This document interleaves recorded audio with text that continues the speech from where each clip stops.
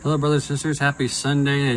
Today's message is coming from 1 Kings chapter 2, verses 2 and 3. It says, "Be strong, show thyself as a man, and keep the charge of the Lord thy God, to walk in his ways, to keep his testimonies that is written in the word of God, that thou may prosper in all that you do and wherever you go."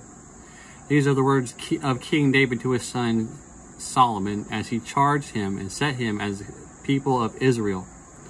They are very wise words and can be applied today. We must be strong.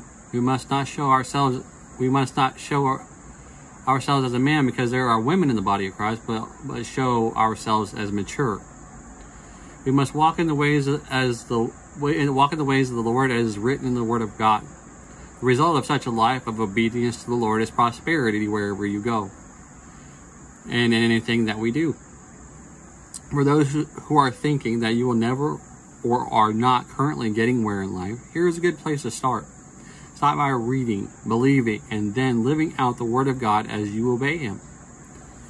Of course, Jesus Christ, the Son of God, is the Word of God wrapped in flesh and made manifest.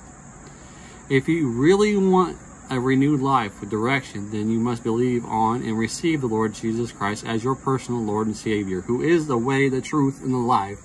By receiving Him, you will be on the right path of righteousness to your purpose and destiny here on earth. Do you want to know why you're here? He created you for His purposes and glory. This is why things don't work out when we try to live our own lives the way that we want.